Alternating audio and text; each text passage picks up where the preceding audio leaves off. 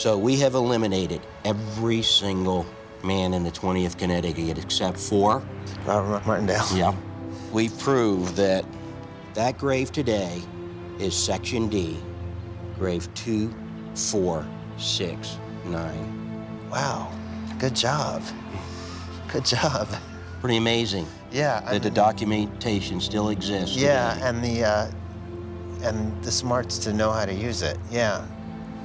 He's just down the hill. Well, let's go see him. Okay, let's go. The men that were killed on this line, they were brought back to this area and taken to a section of ground that was open and buried in makeshift graves. Uh-huh. So this is here, right around here is where they would take him. Right in here is where he was buried. So, immediately after he was killed. Wow. But this is not the end of the line. No? For Robert. It isn't? No. Why is that?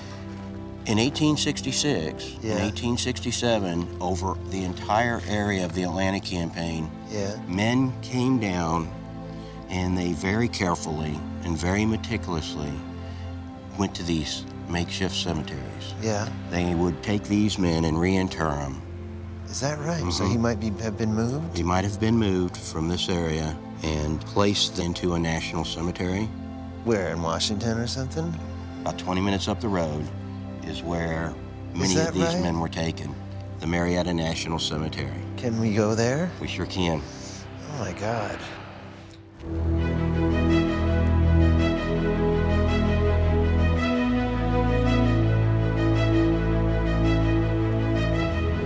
The Marietta National Cemetery was established after the Civil War.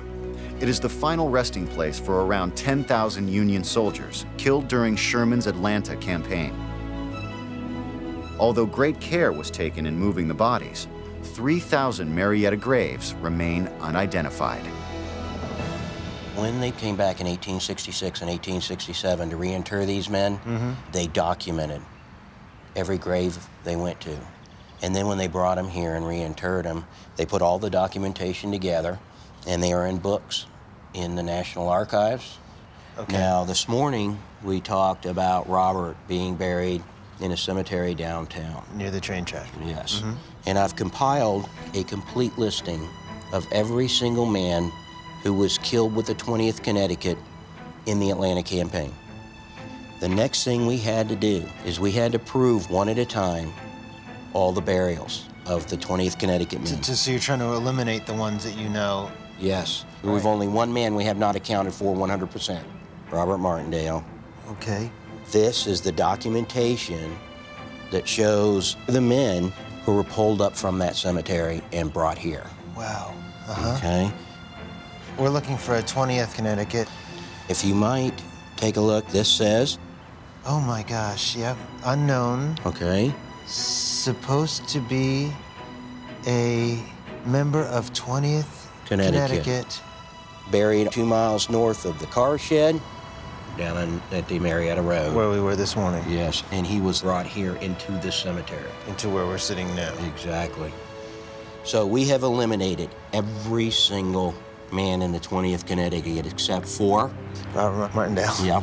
We've proved that that grave today is Section D, grave 2469. Wow, good job. Good job. Pretty amazing. Yeah. That the documentation still exists. Yeah, today. and the smarts to know how to use it. Yeah. He's just down the hill. Well, let's go see him. Okay, let's go. I am speechless. I'm gobsmacked. To think if I hadn't contacted Brad when I did, he might not have put the missing pieces together to finally find my great-great-grandfather.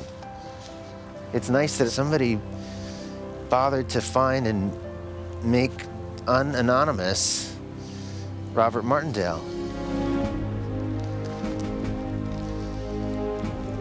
Is that a 6? I think that's it. 2469.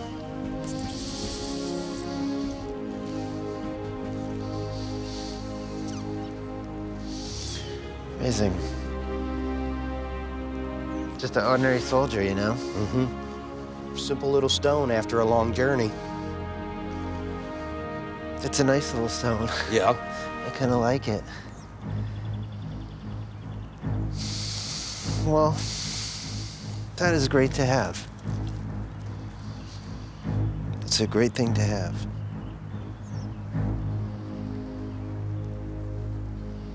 Yeah, I wish my father was, I wish my whole family was here.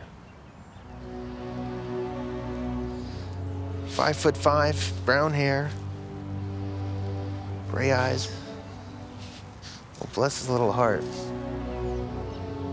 It will be noted what you came up with? It's going to be noted.